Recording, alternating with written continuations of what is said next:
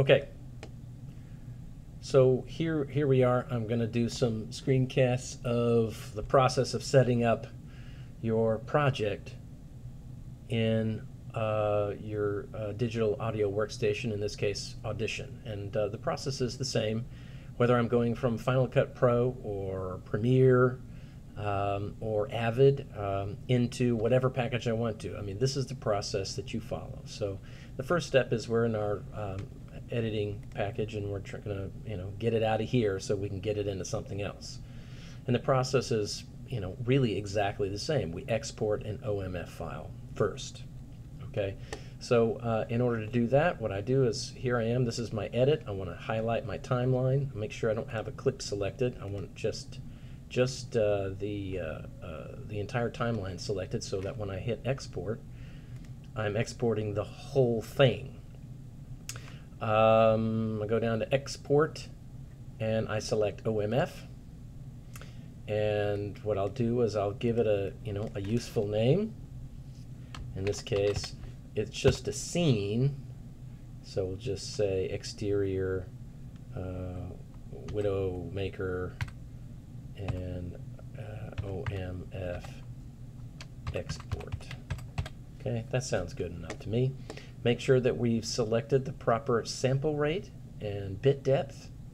This is the sample rate and bit depth of our project. My guess is it's automatically selected what we want to work with. Now it gives you an option for a really high sample rate. We're not going to mess with that, or a higher bit depth. We could choose 24-bit if we want to work in 24-bit, but the thing is, we didn't record in 24-bit, so we don't need to select that. We're not going to gain anything by turning our 16-bit into 24-bit. Now, if we recorded in 24-bit, then we'd want to make sure we stay in 24-bit because we're going to get higher resolution there. Format AIFF files. These are I think it's called a BWF file. These are really great sound files. It's like a WAV file, except it has lots of metadata in it. We'll talk about it another time, but for now we'll just choose AIFF and render copy complete audio files. We did this in class, and we never really explored this. I said you could either copy the complete audio file with each of those, or select trim audio files and put handles before and after these little edit points instead of including this entire sound file. Well, we selected this in class, and sure enough, I did drag some of those around on the computer, and it gave 1 second handles anyway. It didn't copy the whole file, so this is lying to us. It's a liar.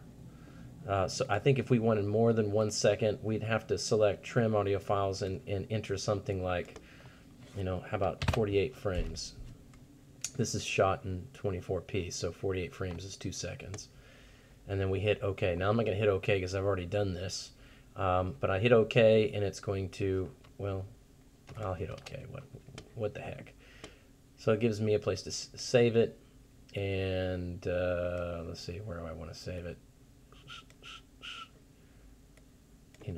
Pick a folder. Let's see, audio post.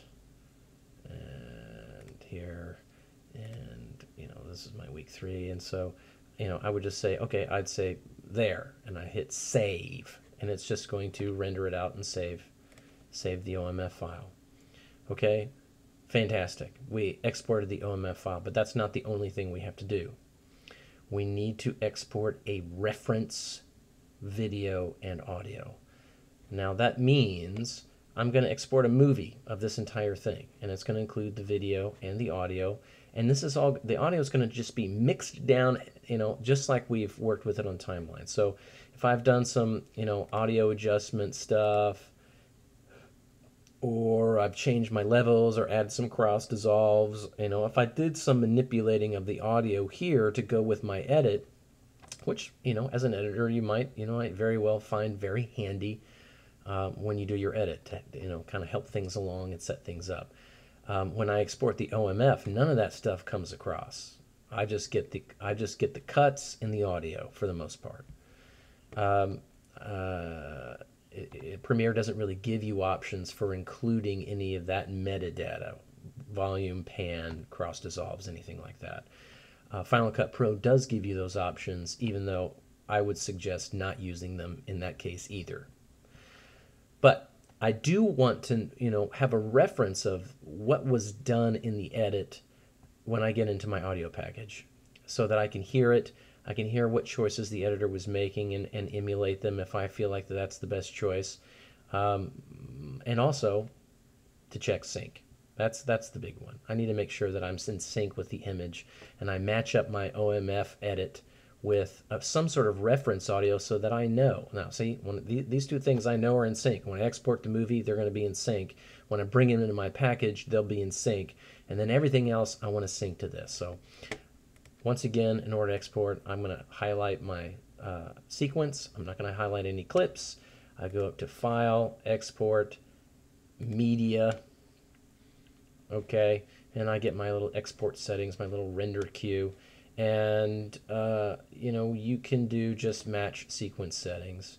That's going to say MPEG, or I can just say QuickTime. QuickTime is the way to go.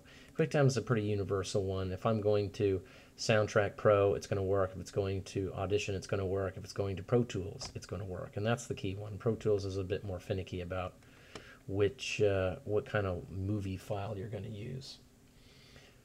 But it's automatically set NTSC DV24P. That's fine. That's fine. This was shot in HD, not in, so, this is kind of a dumbed down version of it. This will work fine. If I want to change the name, I can click this, change the name to something more meaningful. Exterior Widowmaker reference movie. Okay, choose the same spot, and then I can hit save. But I've already got a reference video, so I'm not going to do that. Reference, or in this case, I kind of named it guide track. That's a more universal name for it. So pretend I hit save. Oh, right. So I saved it. Okay. So now I should have, in this case, I'm going to my window here. And here. Navigating slowly. Okay, so here I've got my OMF file. This is a different project, obviously. Let's go here.